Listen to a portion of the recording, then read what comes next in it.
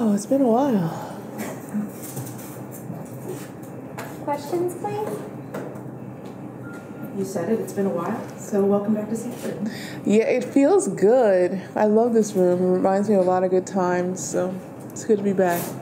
So how has the short break been since Wimbledon and then heading here? Yeah, short break, but I'm happy for it because I played a lot of matches this year where I had to, wait 3 weeks to play and you just don't get any momentum. So I'm hoping that, I'll be able to keep my momentum and be able to just continue to play well.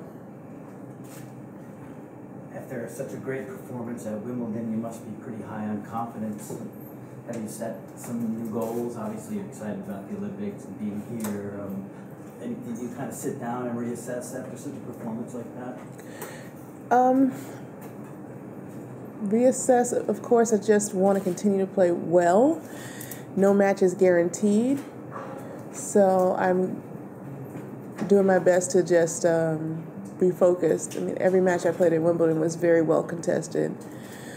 And definitely well earned, so I know I have to earn it. As far as how you look back and see, how did you hold up physically playing all those matches with the rain delays, the doubles and singles? Are you pleased with the way you came out of that? Yeah, I mean, the doubles is a lot, but it's what we wanted. We're just thrilled to have been out there. We're thrilled to be hopefully be able to play some more this year. And if we could play doubles every tournament, we would. But yeah, it's a test. And I think I stood up pretty well to it. How was the Champions Dinner? How different was that? It was much different, and yeah. I think it was a great and much needed change. It was actually exciting. Harry went in the back room. So I enjoyed it actually, and usually I'd never go to the dinner unless I was a champion. So this is probably the second time. Of course, I went because of Serena. And my family was there, and when you spend so much time on site, you just want to try to be where the rest of everybody else is. What was different about it? What was the much needed change? It just came up. It was glamorous. It was wonderful. It was exciting. It was everything that you would want from a Champions Dinner. So I'm really happy to see Wimbledon continue to step it up in every single way. Venus, how was it for the Williams family that you were one match away from playing Serena in the championship, then you guys won the doubles, and now you come here, the place you've been before, as a #1 seed. So how are you feeling overall? What's been going on? Yeah, it's been definitely fast-paced. I mean, talk about fast-paced. There hasn't been a moment, but I'm into it. It's a good problem. It's a good problem. It's nice to be actually out there playing and not watching on TV. So I enjoy that tremendously. You might get asked this every time you come back to the Bank of the West, but this is your first professional tournament. What do you remember about that first match in 1994? I remember being pretty nervous in the warm-up, but once I got past the first game or so, I was just really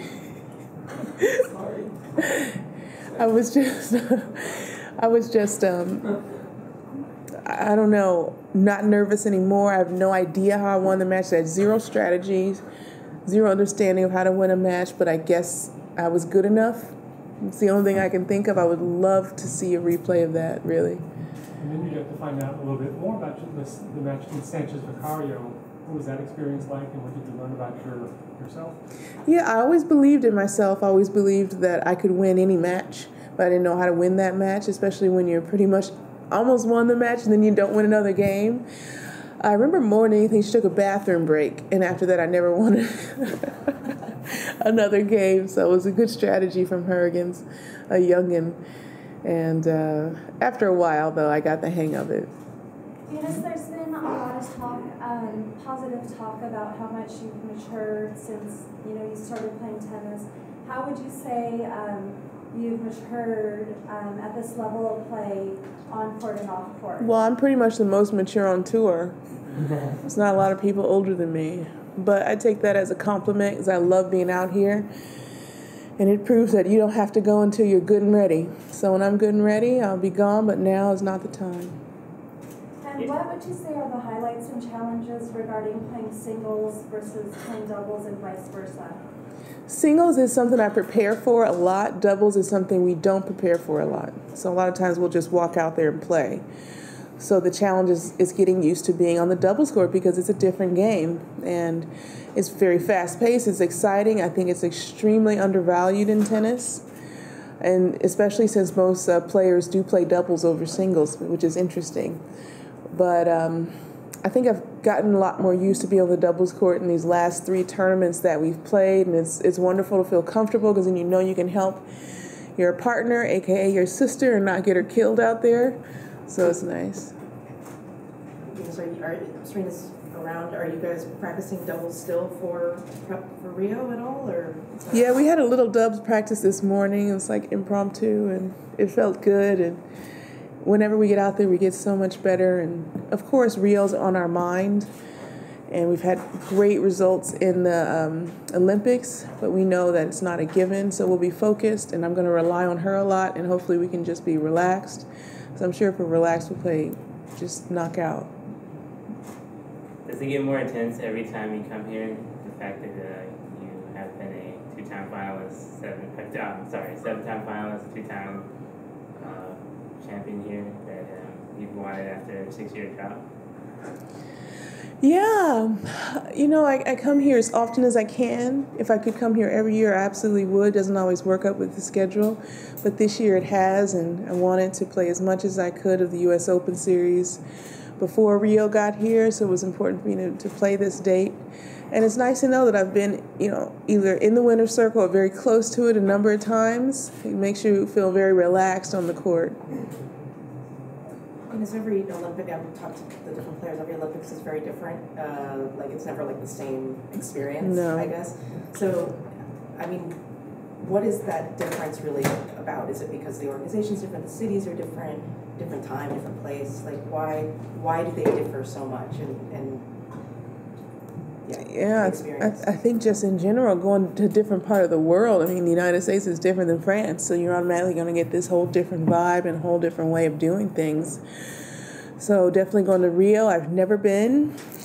I've heard a lot of great things about Brazilians in Brazil, so I don't know what to expect. I'll have my eye on the ball, hopefully most of the time, and I don't have to worry about anything else. And are you still planning to stay through closing ceremonies and have the full Olympic experience?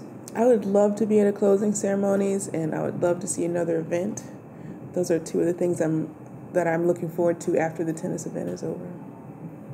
So Venus, Serena said that she was really inspired by LeBron's performance to win the championship in Cleveland. How does that affect you since you used to be in Miami, down in Florida with you guys? I don't watch a lot of basketball, but I think what he did was incredible. Wow. Against a team that was almost unbeatable. That's sport, though. That's why you always have to play. You can look at the paper and look at the numbers, but that's why they play the match, because you never know what's going to happen. The next tournament victory will be the 50th of your career. Does that number mean anything to you? I'd love to reach that. I'd love to go past that. I'd love to reach it here. I think there's 28 other players who'll have something to say about that. So I've got to just try to one by one. Last question? I just want to know what your dog's name, the age, and the breed. Yeah, Harold, wherever he went. He's 9. He was an impulse buy. Just saw him and got him one day. He's a Havanese. He loves to sit in corners. He loves to travel. He loves his Aunt Serena. He loves to eat and toys. That's his life. And I guess Steph Curry usually brings his daughter to the press conference. Are you in the Bay Area, so you might as well bring someone else to come Yeah, I haven't had that daughter yet, so I have a son, Harry. Thank you, guys. Thank you, Venus.